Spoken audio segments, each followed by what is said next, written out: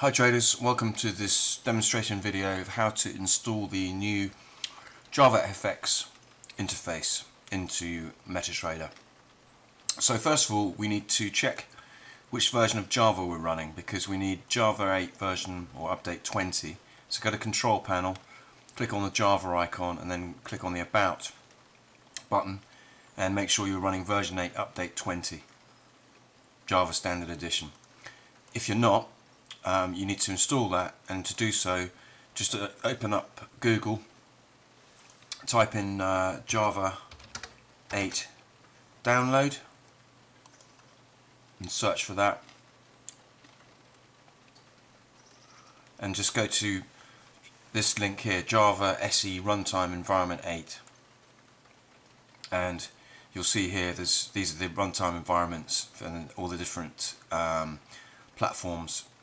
Click the accept license agreement, and then if you're running a 64-bit operating system, download the Windows x64.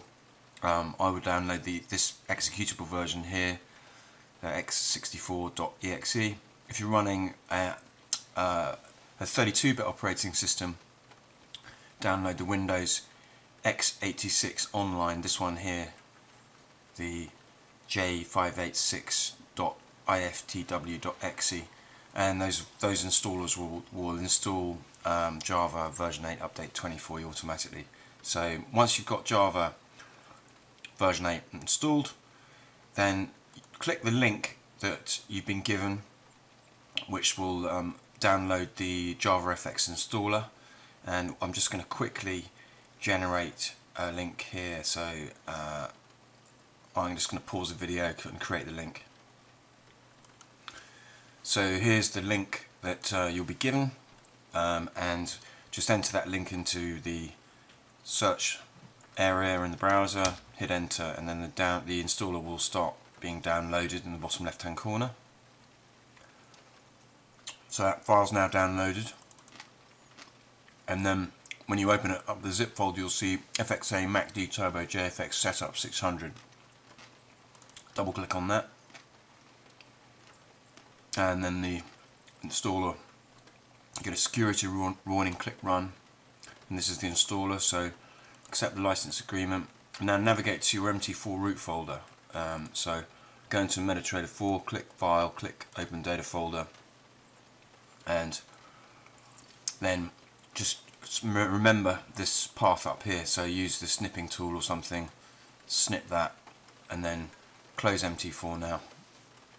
Close all this stuff down we had open before. Keep things nice and simple. Move the installer somewhere where you can still see the snipping tool, and then just navigate to that path. So local disk, IBM preload, in this case program files, ODL, MetaTrader 4. Click next, click install, finish that, close the snipping tool, reload MT4,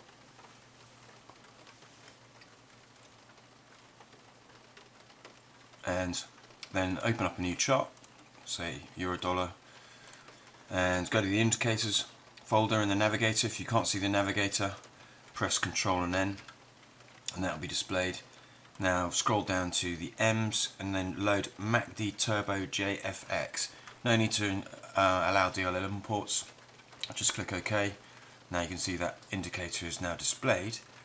Now open up the data folder again, open data folder, and then just scroll down until you get to a file called FXA JFX interface, and it's an executable jar file.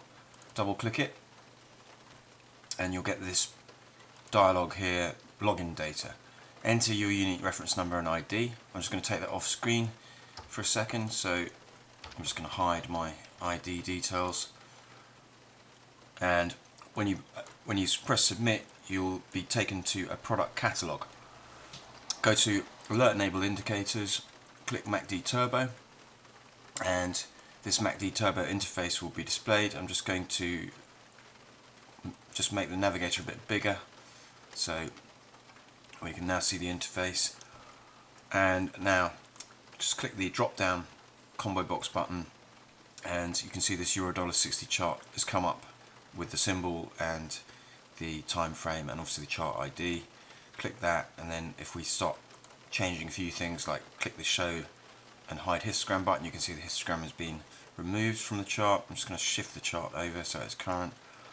At the moment, the current version, when you click in MT4, the Java interface will go to the back. So to bring it up again, just go down to your ribbon down here and click the Java icon. I'm thinking about putting that into a swing container, which is always on top. But I think the new version of Java version 8, update 20, will allow you to set the modality of the windows so they're always on top.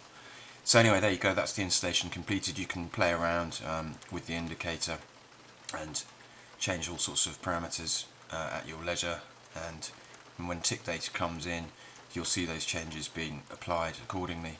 So when we get a tick on the euro dollar in a second, you'll see basically the histogram coming back in blue, the signal line going to a green colour, getting a bit thicker, and also the MACD line going to a dashed style. As it's Bank Holiday Monday, the markets are even more dead than usual, so you have to wait for a few ticks. But so there you go. That's the JavaFX installation demonstrated for you. I've watched this in high definition on full screen mode, so you can see exactly what's going on. Thanks for watching.